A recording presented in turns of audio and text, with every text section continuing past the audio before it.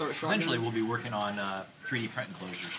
Laura's actually got them all laid out on the ground over there, so getting close to the end of the semester, so we got to get those built.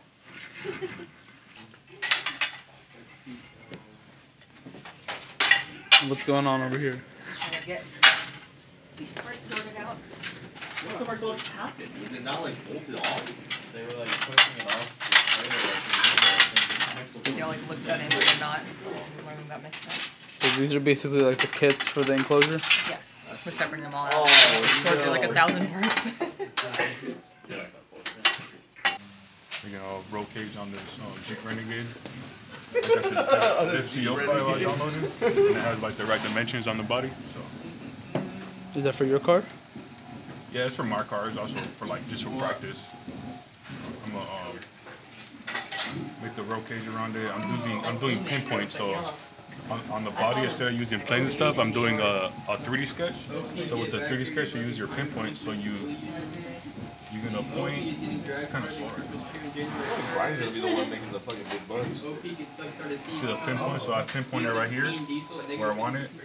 Then I'll pinpoint it right here. Make roll cages for cars that people didn't think have roll cages. And then I pinpointed another one Where'd you find the right here. model? And then after that, I mirrored it over to the other side using this plane right here. And then after that, I added my lines, and it gives you that dimension that you're looking for. And it follows the inside of the body of the car. And then now you gotta, after I'm done with all this, I'm gonna bring in an LS1, and I'm gonna see how much space I have in the engine bay. And then most likely I'll mount the radiator in the trunk area, everything in the back. So it'll just be the engine in the front. Wow. Yeah, you won't have space for a radiator mounted in the front. So. How's the air gonna get to the radiator? I'll do some scoops right here, bro. Look. Alright. Look. Do some air vents to this little window right here. It's gonna come off. And then on top right here, bro, it's gonna be a roof scoop. It's gonna go. It's gonna have tunnels coming down to the radiator, bro. It's gonna be fucking sick. Just the barbecue, and hoping to maybe laser cut some gears with a chain that's gonna attach to this floating barbecue that isn't coming up right now. But that's basically the frame that I just have to adjust and be able to fit in there. But I have like a little crank handle and a stop to like raise and lower the grill. But I'm hoping to be able to crank this out like pretty quickly. You gonna make it here? Not here. I'll make it in my garage. Got a little welder and maybe send some parts out to get laser cut or whatever I gotta do. I want to do like different styles of it too, like maybe some that like don't have the gear and the chain, and it's just like maybe like more of like a wood border around it. I don't know, but I want to make like a bunch of different kinds.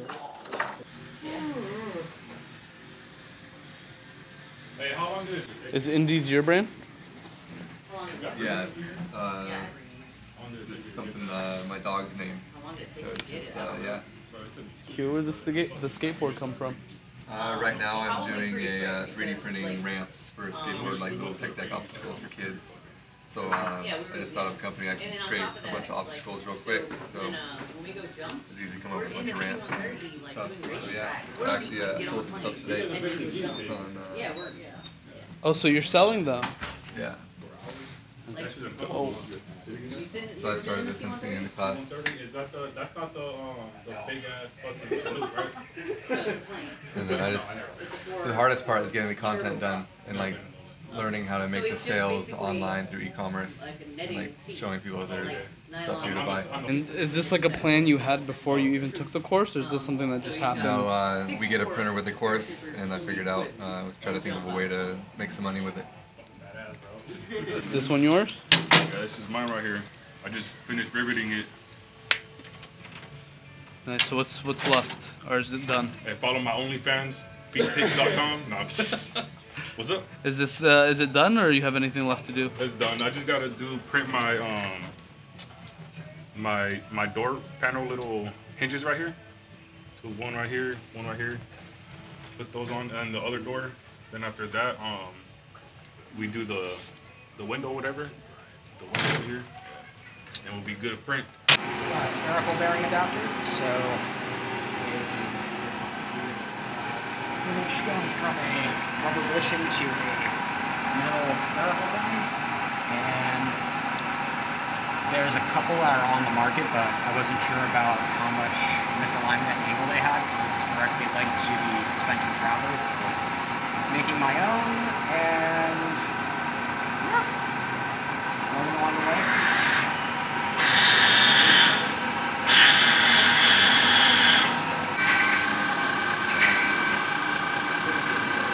We're doing all our offsets and setting all our tools to make vices. To make vices? So there's all the raw material there. No, that and that stack over there. So we're setting up the machine to do the actual jaw that grabs the parts right now in the vices that are just stock. So we'll be running all of these first. All the first op, then we'll switch up our setup and do the second op, and then we'll move on to the next part. Center section is going to be gone. It gets milled pretty much down across and all the way through. So this is the base of the vise.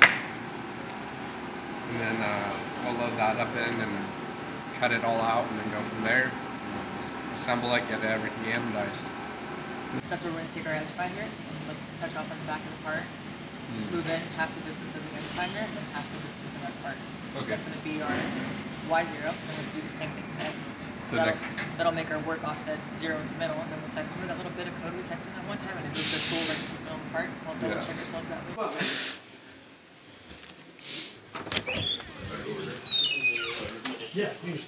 These guys are continuing on their 3D print project, so they're printing a 2-piece wheel, wheel shell, face, 2 pieces they can glue together if they want. Basically teaches them how to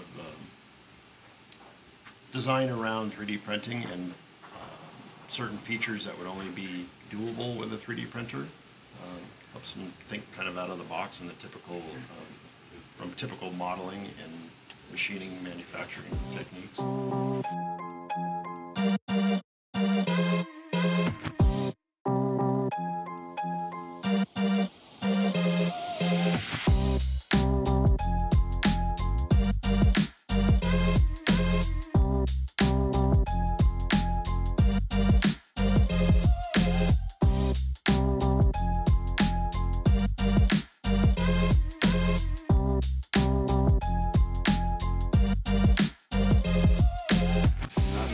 Don't fucking get Tinkerbell in this shit. No, why not? What is Tinkerbell? Why are you printing Tinkerbell? I'm making a little present for my mom. It's actually this little lantern here. Yeah, it's pretty cool. So just making her a little stuff. I just sized it up a little bit.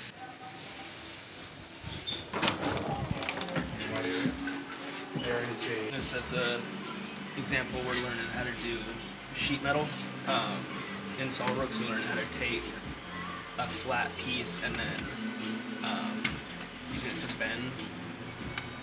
We're also revisiting how to use weldments, which is basically turning a sketch into like kind of a ready-made part, similar to how it would be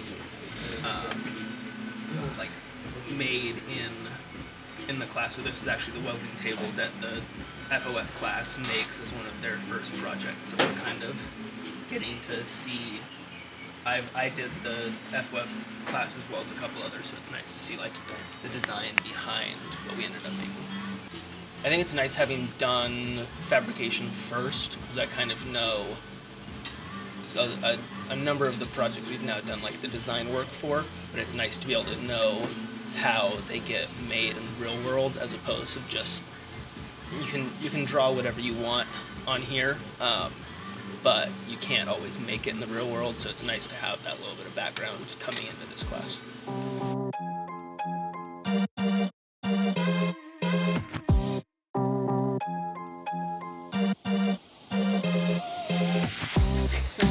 You just popped your head off like a I recalculated the pressure. Is that a Batmobile?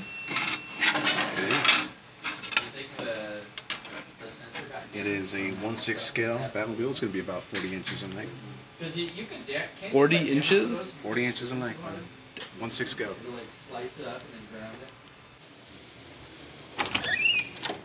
Tables, brother.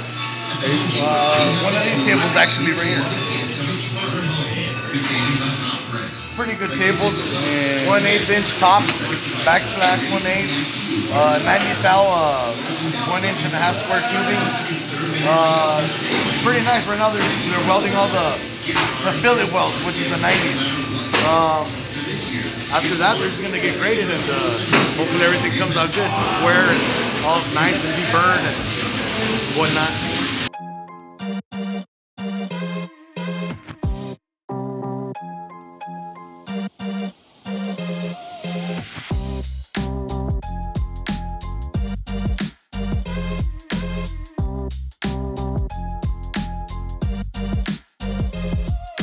TIG welding going, man?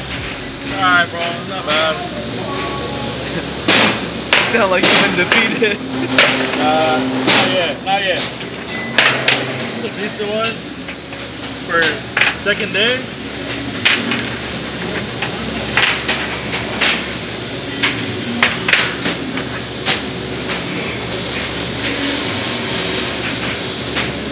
Second day ever on the machine, so. Which have you enjoyed more, TIG or MIG? TIG, definitely. Yeah, TIG for sure.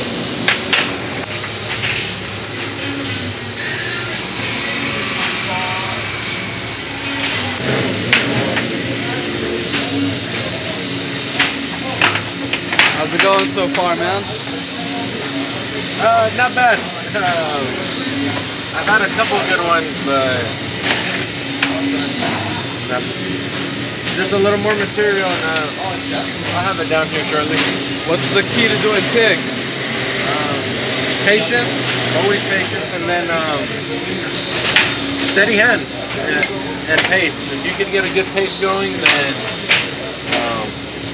it'll come out nice and clean. Getting there, getting better.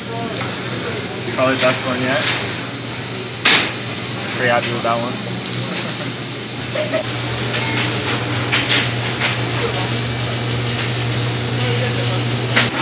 Just gonna give a little continuous demo, 100 amps. I'm gonna work with his settings, just to show him. So he's getting a little hot and a little dull. So I just gotta give him a little better understanding of how to control your heat. Alright, here we go. You see my hand speed was a little bit faster, and you gotta just dip a little bit faster and a little bit more.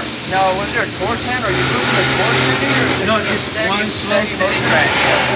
So think of it as the more rod I can add to my weld, the more I can displace the heat. Okay. Alright. So if I can add more rod, I can keep my weld a little cooler. What's going on here? Blowing holes, making aluminum Swiss cheese.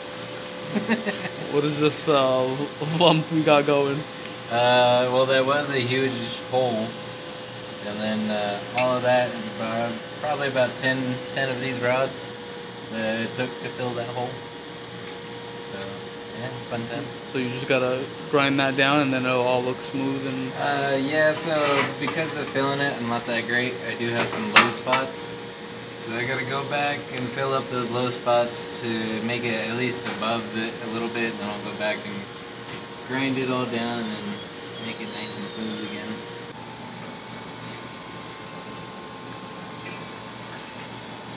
Yep, finishing up polishing and then we'll be grading it at the end of the day. Nice, and then you get graded? Yep, once we're all finished up with it, so polishing is just the last step, and then we'll go take it in and get graded. What do you think you're gonna get on it? I got a few blemishes, like flat spots, and the other spots just from the welding or the metal warping, so I'm thinking like a 95, hopefully. So I actually think we're going to start doing some machining, so we'll move out of this room over to the machine room.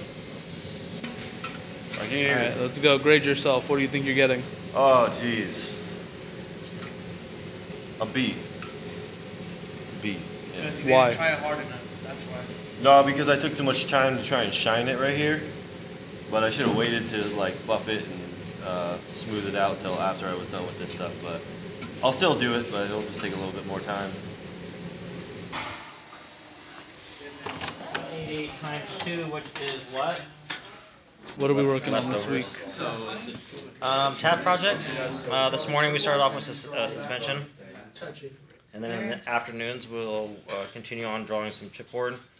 And it's just an exercise of drawing chipboard and being able to cut it back out on on some sheet metal and then getting graded on that. So kind of fine-tune their skills, their drafting skills, and some more bandsaw skills. Drew's making tabs. Making tabs, reading an engineering drawing, finding out what the dimensions are from what's given to us on said engineering drawing, and then translating that in the chipboard, and then you're going to make a template and then trace that out on some metal, and you're going to cut it out, and then the test is seeing how that piece fits into a buck or a jig, and that's how we test out. If it has to fit perfectly into the pattern that the teacher gives us. So, in a situation where you don't have a computer or CNC capabilities, this gives students the ability to basically read an engineering drawing and then make a part from it from scratch using these old school methods.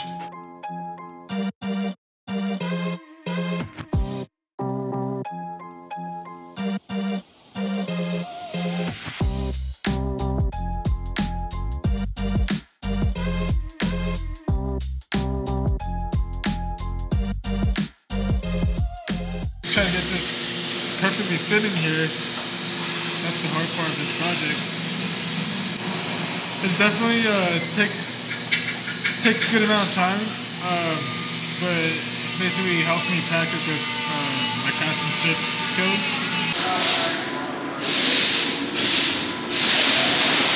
How's it going? Not much. Jay chilling, laying up. It's another day. Probably gonna run out of resin here. We did our sandwich panel already, so then we cut it, and now we're preparing it, kind of. And then we're gonna break that one or something again. But yeah, we're getting there. Hi, this message is for Troy. Can we put a heater in here? Yeah, can you please get a heater in here, please? Thank you. It's just 48 degrees in here at 2 in the afternoon. Alright, who's better at laying up? Me. Who's done? Sometimes quality takes time. He said who's better, not faster. Yeah, that's why I'm done first, because I have more experience. Sure he does. Sure he does. Hey Dustin, who's a better student? An award for this class? Who's a better student? Dustin's like no comment. Always learning. Ah, I see what you did. Dustin's got some funny shit to say. Dustin's like, I hate all of them? Yeah, he's like, Adam's the worst. He annoys me the fucking most.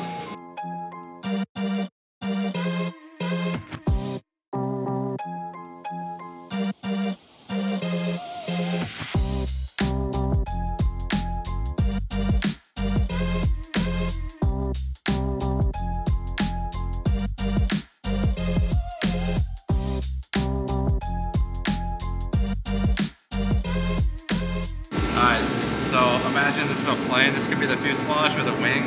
Sometimes the back side's enclosed, like you can't get a wrench on there to put a nut on there. That's where these clip-on fasteners come in, because they've got these that go through them.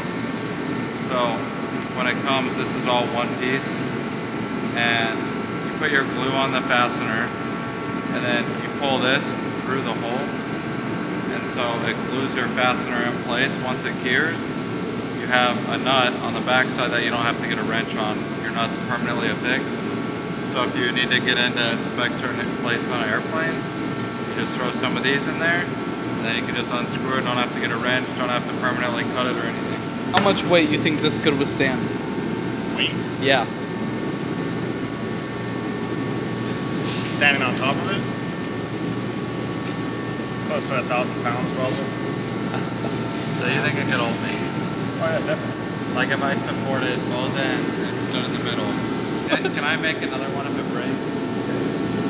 Alright.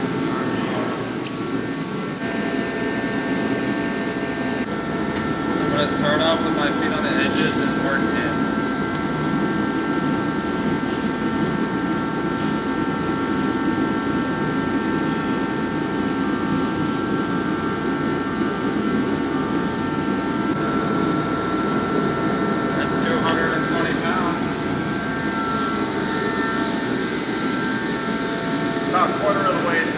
Are you impressed?